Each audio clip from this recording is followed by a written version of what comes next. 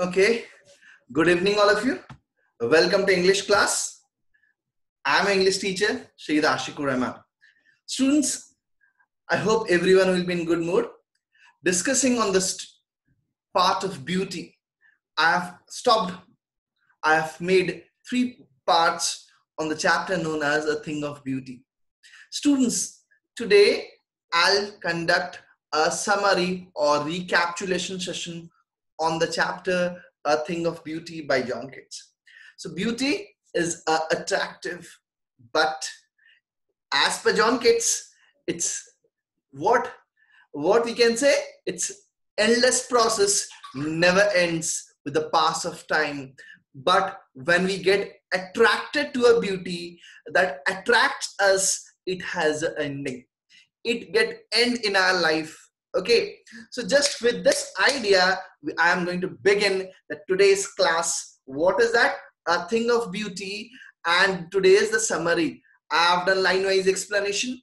Introduction is over, and today is the end of that class of Thing of Beauty. And after the end, we will discuss the question answers. So this video will help you to work on the chapter and question. Okay, so let me start. Okay, the page, let me bring in front of you the page where we can discuss about the poet, summary of the poem A Thing of Beauty. Okay, here is on your screen, students, you can see the class 12 English Flamingo, textbook name is Flamingo, poem is A Thing of Beauty, written by John Keats. John Keats was born in London in the year 1795 and died in Rome in 1821 at the young age of 25 due to illness. He died at the young age 25. Okay, he's a romantic poet, and his poetry is classified by sensual imagery in his popular work, which is a series of odes. Okay, ode is a style of poem written by the poets. So what is an ode? A lyrical poem which is meant for a particular subject. For example, I can tell you this poem has written on a creation of urn. Urn means refer, we can connect to it's a Greek one, and even this poem is connected to Greek mythology. Okay, as per Endymion is a protagonist as per Greek. So connecting to what? A subject, particular subject to an issue, and that is known as ode. Okay, and even it has a lyric. Getting my point? Today's poem are one of the most sought after creation in English literature. The above given poetry is an excerpt from his poem Endymion, a poetic romance. It was written in 1818. Considered to be epic poem, like Mahabharata and all. It's an epic. So similarly, it's an epic poem. It can be considered to be an epic poem because it deals with the mythological or systematic or connecting to this Greek belief of Greek system. That's why it is, or it can be connected to the epic poem. Okay, so let us read it some lines about theme of the poem. Okay, so what is the theme of the poem? A theme of beauty is a source of constant joy. Here, the thing of beauty is a source of constant joy. Beauty can be found everywhere. It is something that has the ability to transform lives. So this here, the beauty has a power to to give life, to make us, when we are lifeless, it gives a life. Not lifeless refers to that dead. Here lifeless refers to we are demoralized. This beauty gives us moral. When we are upset, this beauty gives us a life to live. When we are we don't have the energy to live, this beauty gives us energy to live. It also highlights the fact that beauty has therapeutic quality. What I told you, the therapeutic quality, therapy, what we can say, the ability to remove negativity, what we have in us, that the beauty is doing here. Okay, next, what is it is saying? It can be any object, nature, tales, or even noble deeds of our ancestors. It can be anything that may create or that may give an object of beauty. Okay, it can be any object, it can be nature, it can be tells what we have read it. Okay, and even noble deeds of our ancestor, what noble ancestor they have done it, it can be that. Okay, I hope about the poet and the theme of the poem is quite clear to you. Okay, students, theme of the poem is quite clear to you. I hope this is quite clear to you. We will be dealing in the next part of the poem, that is the gist of the poem, the summary of the poem. We'll be dealing it. Okay, students. Yes, students, let us begin with the discussing of the gist of the poem or the summary of the poem. Okay, and what about the poet? Then theme is quite clear to you now. About the gist of the summary of the poem. The poet John Keats says that beauty things will never become nothing. Okay, as they will continue to hold us in their spell and soothe our soul. The beauty things will, here see students, the beauty doesn't refer to temporary beauty. The beauty refers to the permanent beauty of our life. The permanent beauty means eternal. Permanent beauty, eternal, which is permanent, which gives an imprint on us. Okay, which makes an impact on us. And whenever we recall, we think of that. I gave an example on the very introduction day, and even in the explanation, I've given the examples.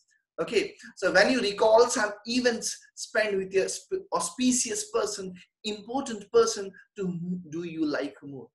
And the time comes when you're alone, you're in solitary state, a lonely state. And what happened? You think about that person and you smile. That is the beauty when returns in you and you smile. Okay, so here the poet is talking that become nothing as they will continue to hold us. They spell and soothe our soul, give our soul peace to our soul, our body, our mind. What is that? The beauty. Okay, got it? The next line. The everything, everything is like a band, that ties us to this earth as it makes us us want to live and enjoy these thing of beauty. Okay, so what the poet is telling here, the next line, every beautiful thing is like a band. So you have seen the band.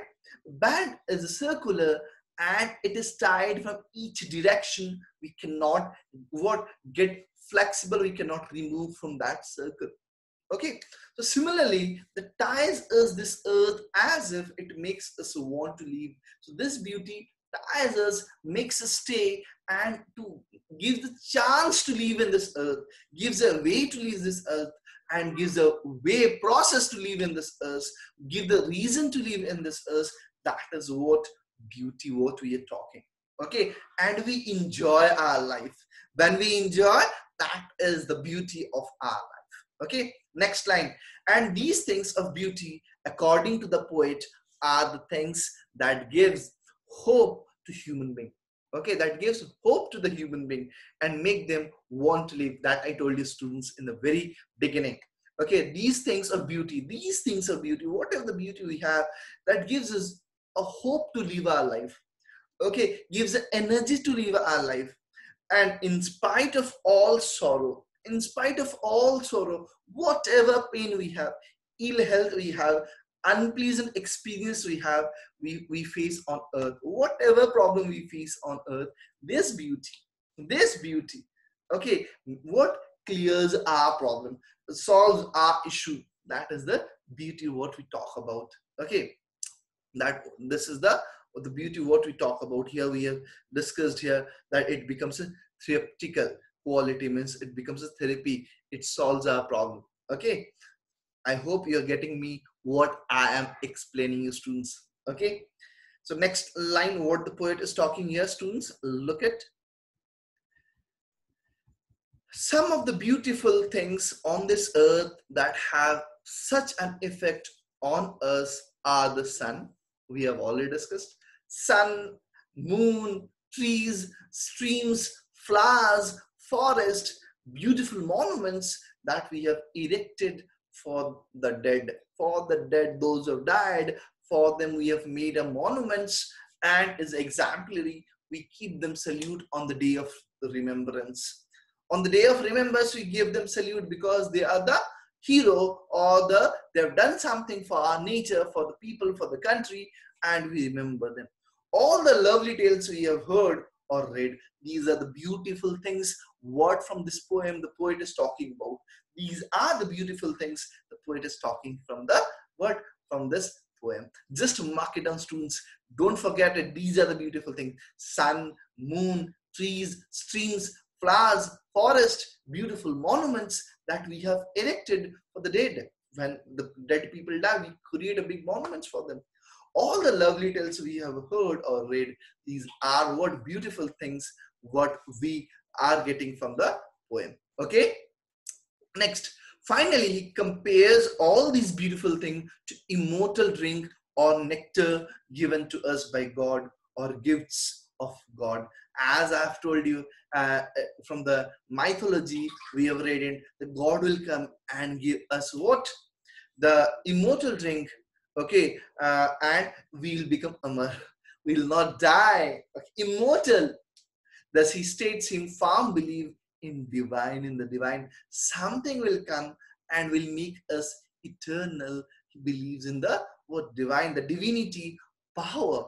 Okay, so finally comes to an end with declaring that kind of immortal drink. Okay, by drinking that, and we'll be getting it. Okay, so this is what the summary or the synopsis, or you can the short idea, short discussion of the poem, what think of beauty. So I hope you are clear with the part of the poem, short explanation or the summary of the poem. And now we will come for the discussion of the questions. If you have any doubt, you can write it down. Otherwise, we'll go for the discussion of the questions here, and that is important for you for your practice. Okay, students, you have forgotten, or I have taken 2 to 3 videos. It's long day back. Today, the discussion of the summary and immediate questions. It will make you refresh, recap, and work with the questions. Okay, at the end, I'll be giving extra questions. Okay, have it, take it, work it, and give it in my WhatsApp. I'll try to solve, means I'll look into it and give you the answer. So next here in the extract, says the sun, the moon, trees old and young, sprouting a shady boon for simple sheep, such are daffodils. With the green world they live in, clear reels that for themselves a cooling covert make against the hot season. What proves a blessing for the sheep? Okay, what proves a blessing for the sheep? Trees young, old provides a great covering, which proves to be a blessing for the sheep. Okay, trees young and old provides a green covering, that I told you. Students, here in the explanation, what here the sun, the moon, the trees and old, sprouting shady boon, I to the coming of the new trees. Okay, the young and old tree provide a green covering, which provides to be a blessing for the sheep, where the sheep can take rest. Okay, next one, where do the daffodils bloom? Where do the daffodils come? Daffodils in the flowers, or the what greenery, what we can say scenery, what we enjoy in the fields. The daffodils bloom among the green surroundings. When you go to the farmers, the plot and the green field, the dance with the air, the movement, that's the beauty of the daffodils. Okay. Next question, what proved to be the pleasant shelter in summer? The small streams with clear water prove to be cooling, pleasant shelter in summer. Okay, name the object of beauty referred to here. Sun, moon, trees, daffodils, and streams of clear water are the objects of beauty mentioned here. These are the objects of beauty mentioned here. Okay, now let's discuss some short questions. What, according to Keats, are the things that cause suffering and pain? The poet says that a scarcity of good-natured people, or in other words, the wicked people, outnumber the good people. What happened here? Try to understand. The poet said that scarcity of good-natured people, there's a lack of good people. Or in other words, the wicked people outnumber the good people, means the wicked people are increasing. Suppose one is a good one, there will be 20 wicked people, okay, or 30 wicked people. So, or in 100 wicked people will be getting one good person. So this is the present scenario. At the source of our sorrow is either ill health or another human being. We are in the bad condition is for some other human being or due to our ill health. Okay. So next question. What makes human beings love life in spite of all sufferings? Okay. So what makes human being love life in spite of all the suffering? The poet says that the beautiful things on earth lifts the pall of our spirits. What we can say, the pain, the dark color of our life is eradicated, is taken off from or by the beauty. Okay, and make our life worth living. What is that? Beauty clears our dark spirits from our life. Each beautiful thing is like a link that forms a chain or wreath that binds us to this earth. So these, whatever the beautiful things gives us source, gives us inspiration to live on this earth. So this is what the poet is talking here, and this is the answer of this question. What does the poet say? Mighty dead. Okay, what does the poet say here? The mighty dead. The monuments are erected in the memory of people who were mighty or great when they lived. Okay, so when they were great, for them, they were, after they're dead, the monuments are created, big buildings are created, what for them, a place has been created, and its significance that this person is a great person. Okay, so when they lived, physically mighty as in mighty warrior, or mentally mighty as in great poets. Okay, physically or mentally power, writers or philosophers. Their terms provide inspiration for the living through their beauty, just as their work continue to do it. Okay, so this is what we are able to discuss, the questions for the short questions, and what you can extract based question. Now the question for your homework: take a snapshot, do practice, and just show me the answers, students. Definitely show me the answers, write it down and share me the answers in WhatsApp. Okay, so take this snapshot of these questions, extract, and the 4 questions on your screen, students. Take the snapshot. If snapshot is taken, write it on the chat box. Yes, I can show you the other questions. You can take the snapshot of those. Great. Take the snapshot, take the screenshot, or whatever shots you're taking. Yes, did it. That's good. Yes, taken, sir. Thank you. Okay, next, I'm bringing the next question. Yeah, another one, the extract. Yeah, here are the 4 questions for you. Take it and write it down. Yeah. Yes, take the quest, extract, snapshot, and make me aware of taking the screenshot. Yes, done. Thank you. Yeah, next one. Okay. Just a minute, just a minute. Yeah. Some shapes of beauty moves our path from the dark spirits. Yeah, this part you take it first, because half is on the page, other page, and rest half is on other page. So you take this extract screenshot first. Okay, then we'll go for the next one. Yeah, full extract and questions we'll be taking right now. Okay, till here you take it. The questions are here on your screen. Take the screenshot. Students, after do practice. Okay, and in a very short interval, I'm going to take the test again of again from Vistas. What are the chapters we have completed till now? Okay, so be prepared. I'll let you know again to write the test. So I hope everyone have received the, what we can say, answer copies of yours, what you've appeared, how you have done it in your last examination. So next, have patience and wait for the next coming and do prepare for it. Next, short question answer. Okay, short questions. Yeah, take the screenshot of the short questions.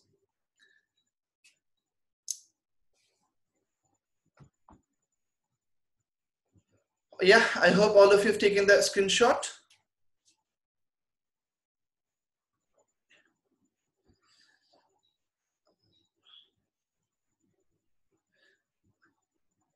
Yes, that's great. That's that. Thank you. Thank you. Okay, so that's the end of today's discussion of the poem A Thing of Beauty. Okay, it was really beautiful. Okay, it was really beautiful. I hope you have enjoyed today's session. Okay, I hope you have enjoyed today's session.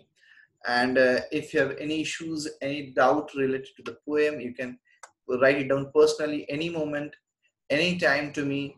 I'll be there to help you out. So the new users watching my video, come on, don't forget to subscribe my channel and don't forget to press the thumbs up like button to my video. Okay, and do press the bell icon button. Whenever I'll be uploading the video, you can get it. Okay, that's the end of today's class. Bye bye, ta-ta, and meet you soon with a new video with new chapter from the stars. Okay, that's the end of the class. Bye bye.